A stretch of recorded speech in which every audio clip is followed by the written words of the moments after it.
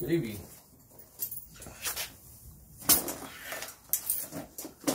Having one of these is normally a weekend endeavor, if and when I do.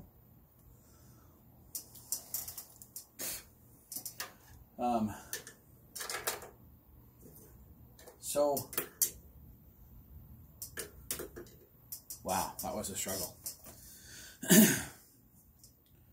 I wanted to, whether it's called a vlog or just talking, I wanted to shed some light on some things, or my opinion, not shed some light. I want to give my opinion, voice my opinion, which I'm very well to do, as people know me well enough, whether they've been longtime Facebook friends with my old account, or even some of the shortly newfound friends with this new account. And by the way, if nobody read my bio on James Engstrom, my first name is Daniel.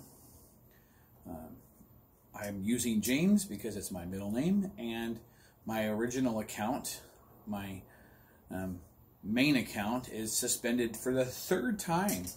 And I quoted what the U.S. Constitution says to do with people that are found guilty of treason, and we won't get into any more of that in this video. And this ain't bad. An official Cuban reject.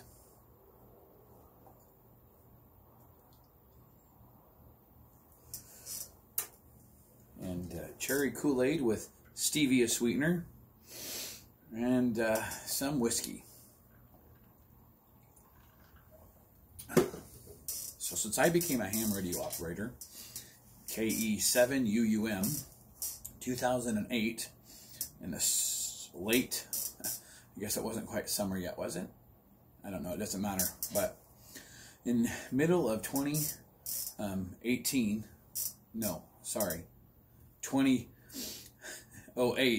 2008, I became a ham. And I thought it was way cool.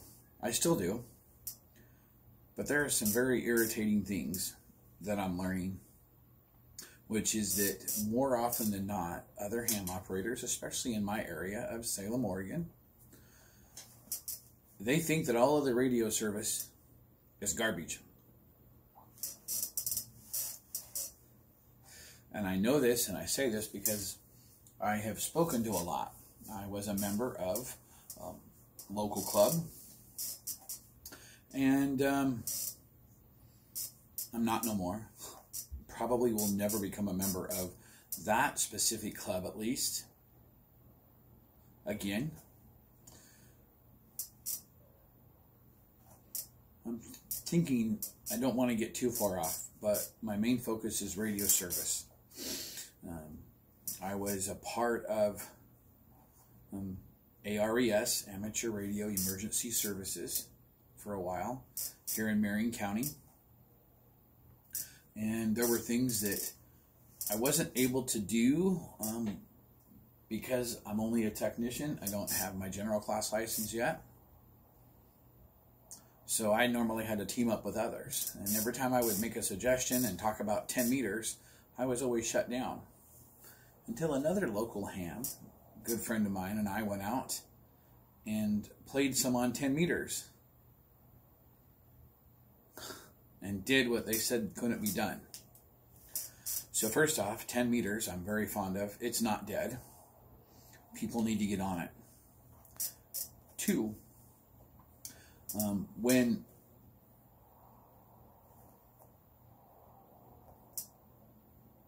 I think I hear a critter in the shed over here.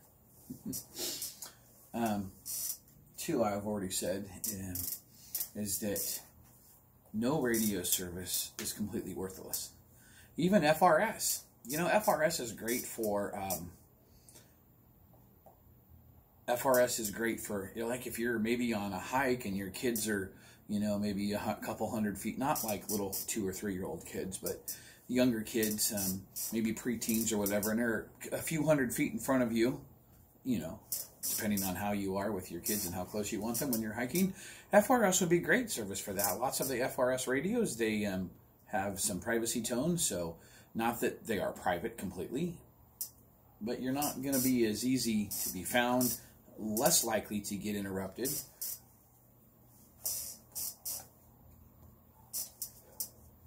Especially if you use a digital tone, if those radios that you have do a digital tone. GMRS, it's license required. I would say probably 90%, and these are just my numbers. I don't know where to really go to tell you to figure them out. But 90% of them are probably the people that have the bubble pack radios probably are not licensed. For people that are using GMRS repeaters, and yes, there are GMRS repeaters. For people that are using those, they're probably most likely licensed. Otherwise, the repeater owners probably won't let you talk on them. Or club repeaters, if there's a GMRS club that has one.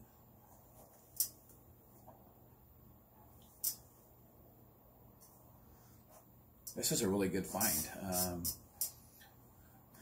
No, because if I tell you where I got it, it's close enough to my home, and I'm not gonna. As it is, I probably already give too much information out when I'm driving, and I don't shut my camera off close enough before I get home, and I've taken enough pictures. Anyways, the biggest thing I want to touch on is that I was in a conversation on a ham radio page on Facebook, and somebody was asking about, is GMRS worth it? And like 5. And I quit looking at it after that, and I had to shut off getting notifications for the comments because it was driving me nuts.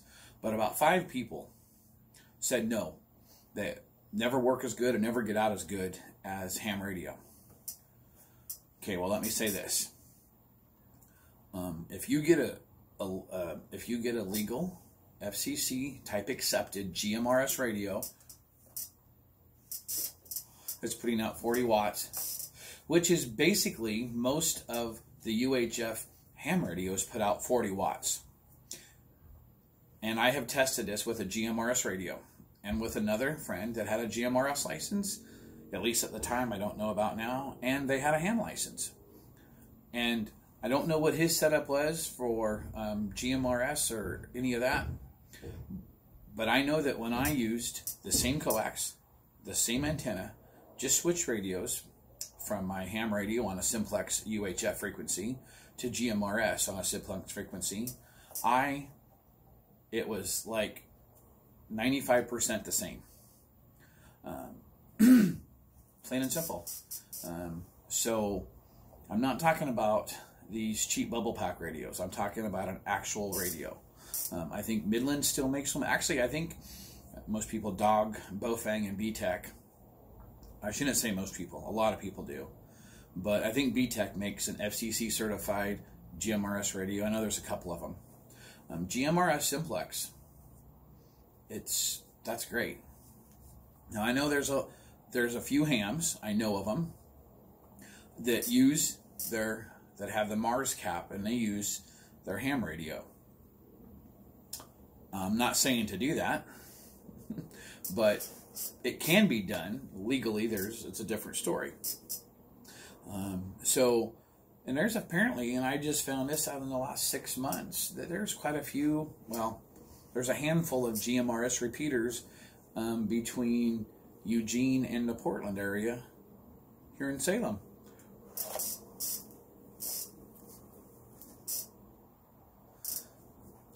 The other thing is, I'm actually looking at getting a couple, is MERS radio.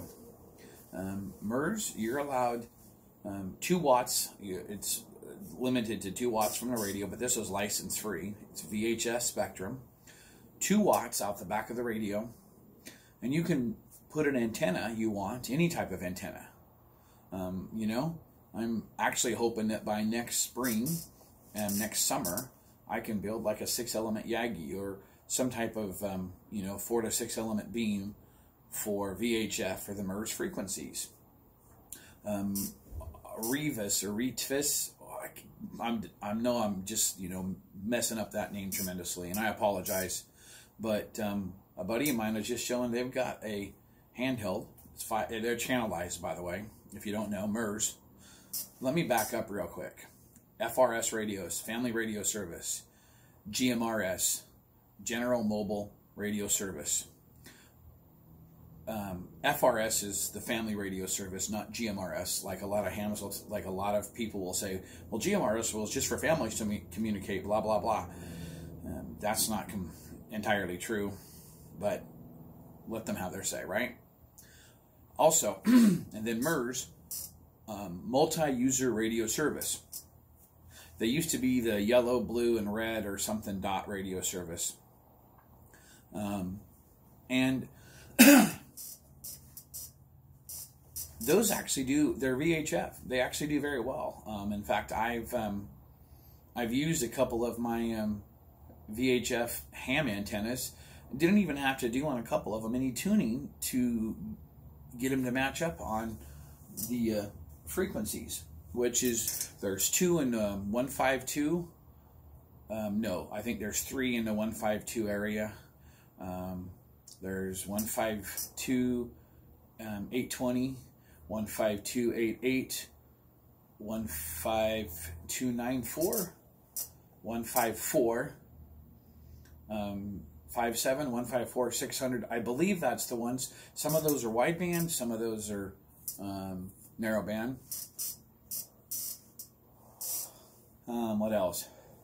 So, you know, there's radios out there, and the MERS is license free, and these radios, sorry, I jumped around there a little bit, get me back on track here. Those radios are only costing, I think I found them on eBay for like $18. Before I upload this video, I will try to go back and find it, and I'll put a link or maybe screenshot of it, the website, so you can go back. I found them on eBay. Sorry, looking up at a plain squirrel. So, and let's see, what started it all? What started the radio service in my life? Let's go way back. Probably to as far back as I can remember. There has never been a time in my life as a young child that I can't go back in time and remember my dad having a police receive radio. Used to call them police monitors because you could monitor the police band, fire, weather, frequencies, aircraft, all that kind of stuff. And police scanners. There hasn't been a time in my life where I don't remember him having a CB in the car. And even in the travel trailers that my grandma had, he would put one in, and he had one in her car. Had a base station. And I have always been around 11. I was always around 11 meters when I was a kid. My very first 11 meter radio was given to me at a CB break here in Kaiser, Oregon, when they were doing them.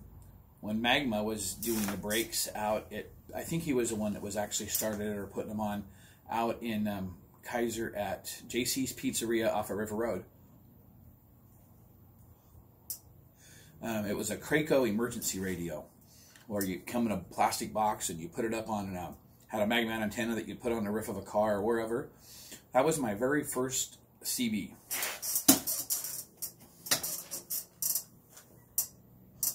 And then, I really don't know from there what was next. But I know from somewhere, and I got that probably like when I was 10 to 13. I also remember getting one year, I don't remember what happened to it, a hat that said Blue Thunder on it. And I had a t-shirt that said Blue Thunder on it too. Those days I was running Channel 14 because it said Blue Thunder, Channel 14 on them. At some point in time, 13, 14 or 15 years old, I had a little mobile CB radio sideband. I believe it was a PC 122. It was like the lowest of the line, bare minimal AM, FM, excuse me, AM sideband, automatic noise limiter, or noise blanker switch. That was about it. And it had volume, squelch, and like an RF gain or something. And I mounted that to the handlebars of my bicycle. I had a 102-inch whip on the back. On the opposite side as a derailleur, and a 12-volt motorcycle battery that was mounted underneath the seat. I rode my bike, like I rode a bicycle every day pretty much of my life from that point on, between work and some of the schools that going to and across town.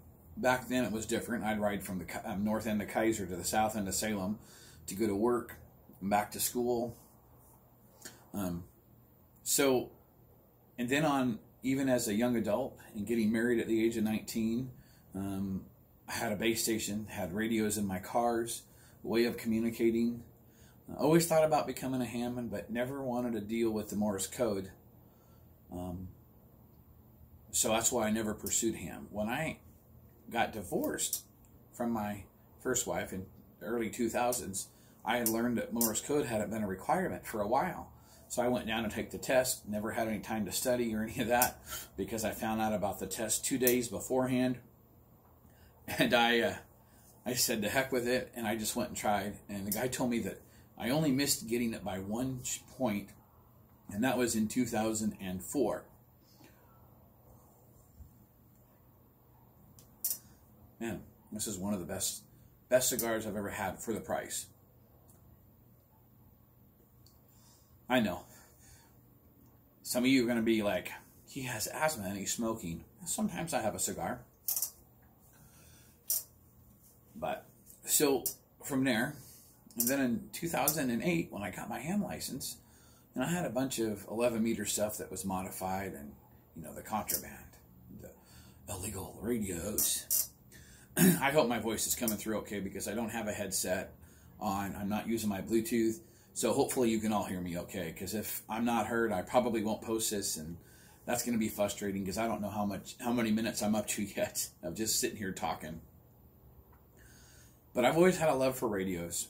I was a tow truck driver for many years, and I had a radio in the truck. Sometimes I was allowed to put CBs in my trucks.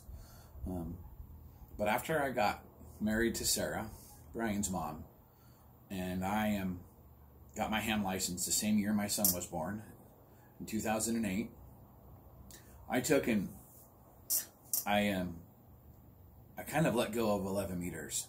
I had one in my Suburban for a while because I went up in the mountains. I've had access to one most of the time to plug into a cigarette lighter and a small mag mount, because when you're going up in the hills, the last thing you want to do, even if you have a 5,000-pound vehicle, the last thing you want to do is meet a fully loaded log truck coming down a hill. I've had to go do recovery work up in hills because a car went off the road. So they make turnouts in most of the places, and if you're listening to the right channel, a log truck will normally give its location, and yeah, maybe you have to pull over for 5 or 10 minutes, but at least you have your life and your vehicle intact. So I've always felt 11 meters was important. And honestly, in a true emergency, I think that there's going to be a lot of people using GMRS. A lot more are going to grab a radio and start using it. Because at least in Salem, there's going to be a lot of repeaters that are going to shut down. For goodness sakes, there's one repeater here in Salem that the owner, if the weather gets cold enough there's a chance of snow, this repeater owner gets on there and doesn't let anybody talk unless they talk about the weather on the a road report. And that's all it is, all day long. It's very annoying. I understand the need for keep a channel clear for an emergency, but here in Salem, in this area, that just is a little ridiculous to me. So I just kind of stay away from that stuff.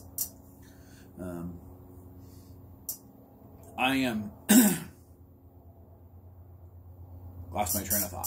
Sorry about that. CB is license free. And just in a stock radio, now there's a lot more noise on pretty much any band than there was 20, 30 years ago. But on a stock radio, unmodified, untouched, just from the factory, doing 12 watts peak on sideband and doing like 4 watts on AM, which is what the legal limit is for 11 meters. There was no problem to talk from my house in East Salem, the one my grandma bought and my dad lives in and I live in now. There's no problem talking on AM to even another base station radio over in Dallas. Hang on one second. Sorry. So 11 meters can and still will be very useful if there's a true emergency.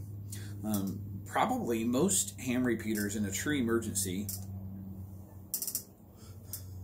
are probably going to take and tell people not to use it unless it's a life-threatening thing. I'm talking about if poo hits the fan type of scenario here. I can see a lot of the repeaters, going and only being used for emergency traffic. And that's fine in that situation, I think, to some degree. But what about local, if phone lines are down, house phones, cell phone lines? A lot of people don't have home phone lines anymore, and cell phones, and cell towers go. Radio is still going to work. And it doesn't matter what two-way radio service you're using. If it wasn't hit by an electromagnetic pulse, or you have radios in boxes that you're saving for, that situation, then it's going to, they're going to work. And verdict's still out where some electronics in some cases still may work, but I'm not going to get into that.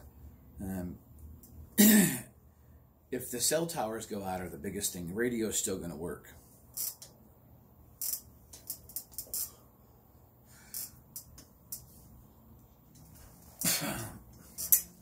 So, I don't really want to take up much more time. I want to encourage everybody to start to get a two-way radio of some sort. If you need a license for it, make sure you get a license. I'm not advocating to operate illegally. I'm not advocating for it. And just because maybe there might be some things I may do that are not accepted from the FCC, I'm not advocating for others to do it. But what I am encouraging people to do, get a radio. Get started in radio if you never have.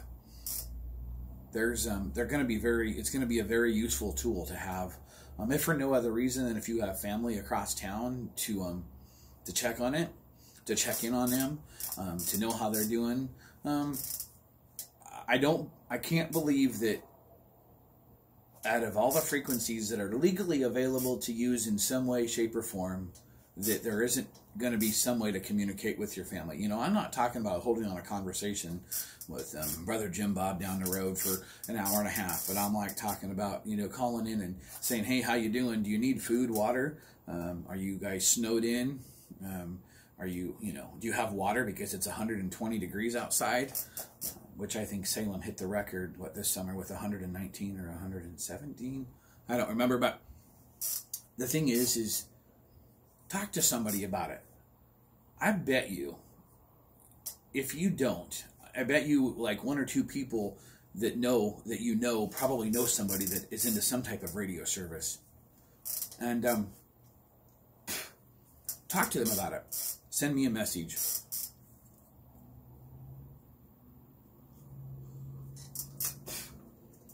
Send me a message. Get a hold of me. Let's try to talk.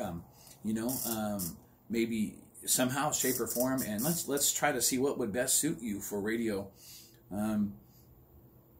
Maybe you just want to keep track of your kids and where they're at outside. A couple blocks down the road. Well, FRS radio would probably work great for that.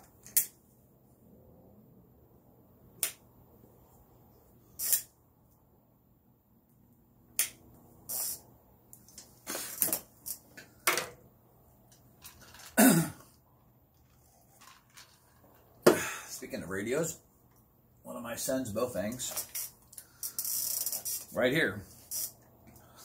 Anyways, I don't know, maybe he plans on leaving that outside all night long. Who knows?